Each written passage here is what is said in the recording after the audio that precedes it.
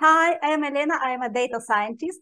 Hi, I'm Natalia. I'm an electronics engineer and technologist. We are two women who are making robot house helper and assistant.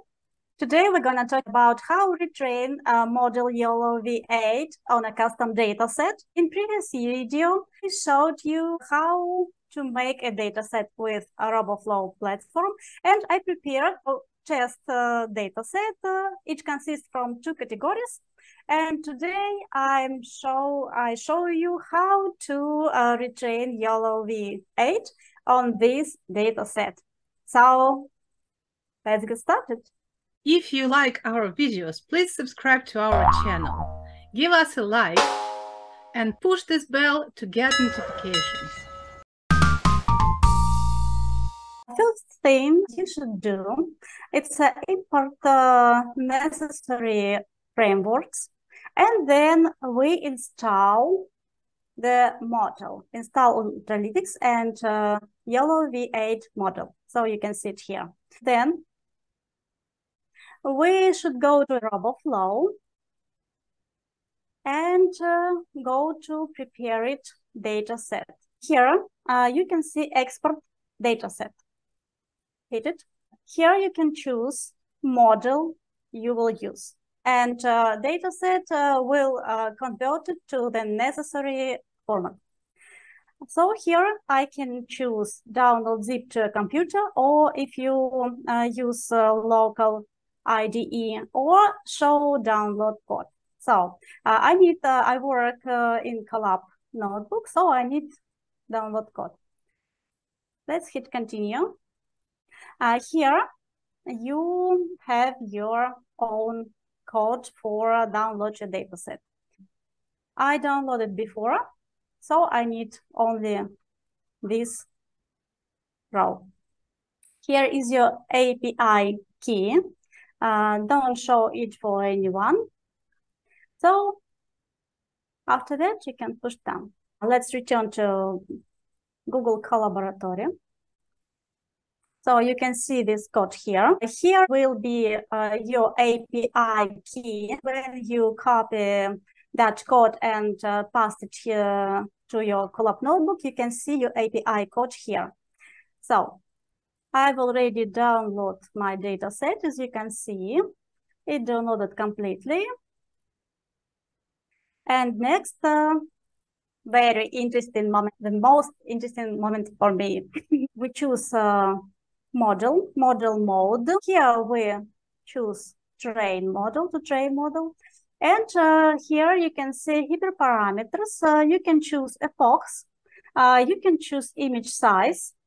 And you can choose plots results or not. So if you look at this site, you can see how your model was trained. There are a lot of metrics here. You can see metrics isn't very excellent because our data set isn't very large, but they are not so bad.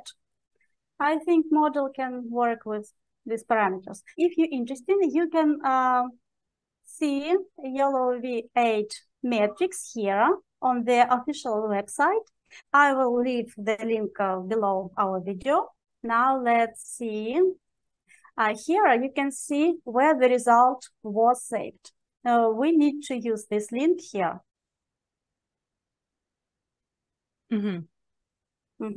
So now we can see what we save. By the way, we save results in CSV format and this format. And this is the metrics. And confusion matrix. You can see confusion matrix here too. Okay, so now let's check this result. I use validation data for checking result. I didn't use test data because I would like to prepare test data separately. Maybe Natalia can make photos from your fridge and give it to me, and I would like to test my model on a real data. So okay, let's choose another batch. I load the photos for a model prediction. The model predict our photo. Tomatoes, beet, tomato. So it recognized all of this correctly. Not bad. But I think we need to make a large data set, approximately 500 pictures in every class. And I think, Natalia, it would be very good if you can take photos when you buy something for your needs, some vegetables, and we will create a large data set with different vegetables and train our model on it. Yes, I was thinking about it too. Actually, I got pretty interesting beets. They are unusual shape. Just wait a minute. I will bring it over. Just 1 minute. Ta-da! Oh my God. What's this? It's very strange, beet. Yes, but you see how they can be like really different. And I don't know, our model can recognize it as maybe it's potato, maybe it's carrot. There's another one. I think no. I think no. No. It's too different.